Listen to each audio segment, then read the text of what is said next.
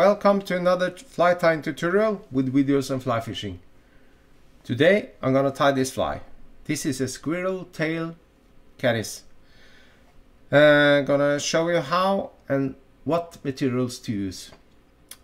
First of all, the hook is this kind of hook, Osprey dry fly hook. Sorry about lighting. Size 10. And the wing and tail is a Norwegian squirrel tail.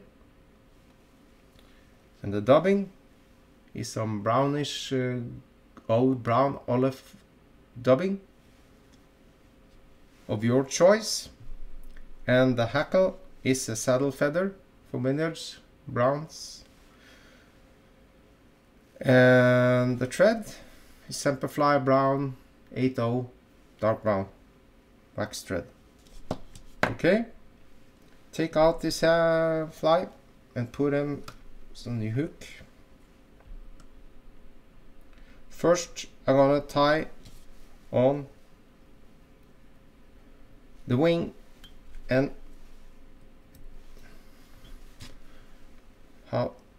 try to measure out how long it's gonna be. Pull it out from the stem. Snip off a healthy bunch, not too much. Try to loosen up all this short fibers. And if you want, you can take your stacker.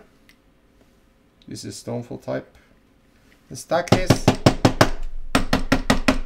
If you want all the tips to go be aligned in the same length. You see,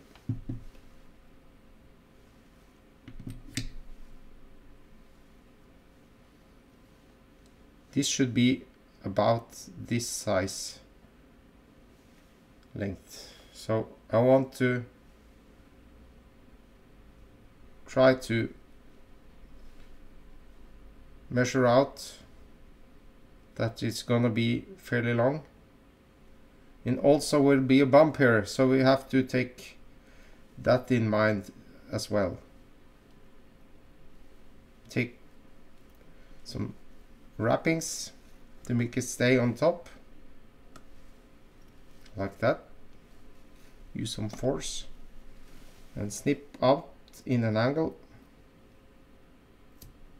like that. Use your fingers. Manipulate it to stay there. Measure out, you see it's gonna be there. That's okay. Now you're gonna use the thread way back. Sorry. Almost break it. Attach the hackle. Take out the outer fibers like this. That leaves a bare stem. Attach it to the hook like that.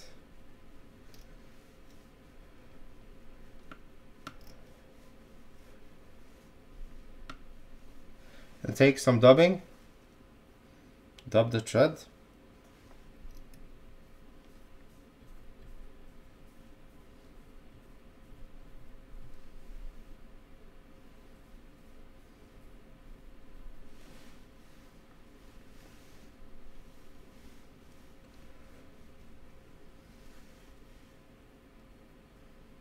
Make the dubbing a little thinner to try to even up the bump.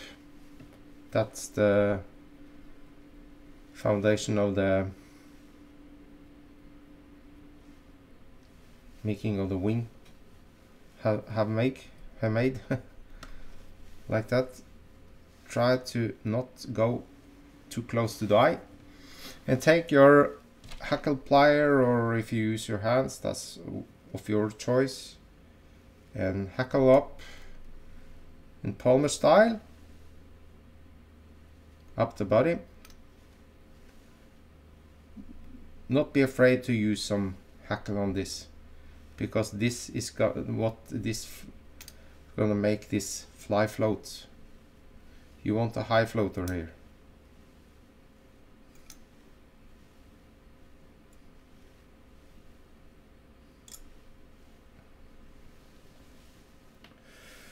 Like that.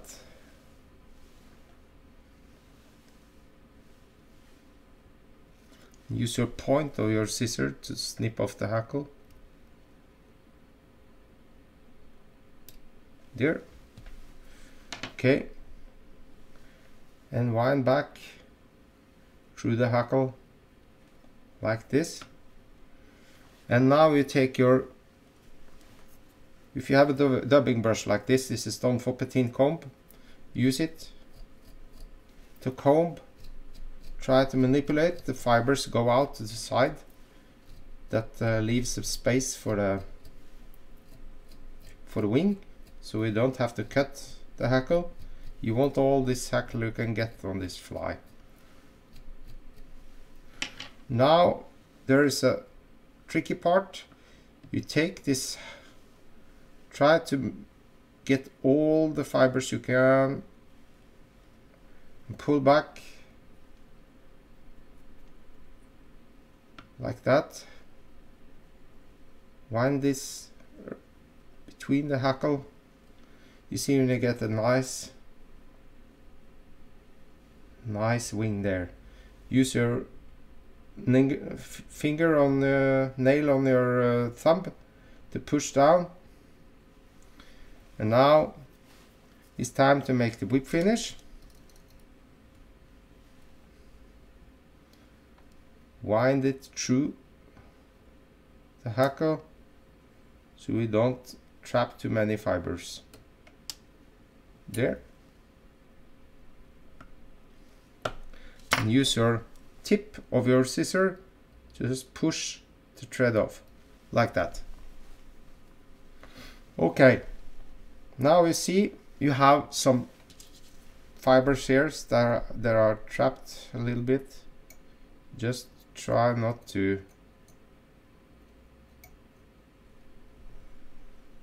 see. Also there is some hair sticking out. I don't know what this is. I think this is the hackle fibers. So what I'm gonna do now is, this is the most vulnerable part of the fly. You have to take some lacquer on the top. I like that to prepare this, make it go a bit stronger. I use this kind of lacquer, loon, hardhead. You can use whatever you want, but I'm allergic to the most of the chemicals that are out there, so I use the water-based one. You can also use Fly Tight. I push it onto the head like that to make it be stronger.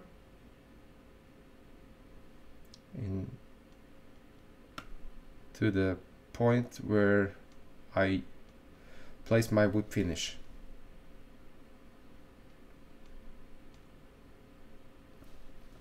Like that.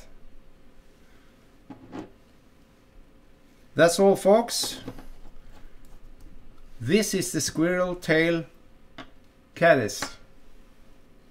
So you can fish it, twist it, fish it in the stream, on still waters. Very nice fly to have in your box. Easy fly to tie, if you know the hang of it. You see there's a there's a little strangler here. I cannot, well, there is. I cannot see it, but I fix it later. This is the fly. Try to tie it. You won't be disappointed. It's a very nice fly. It fishes very good.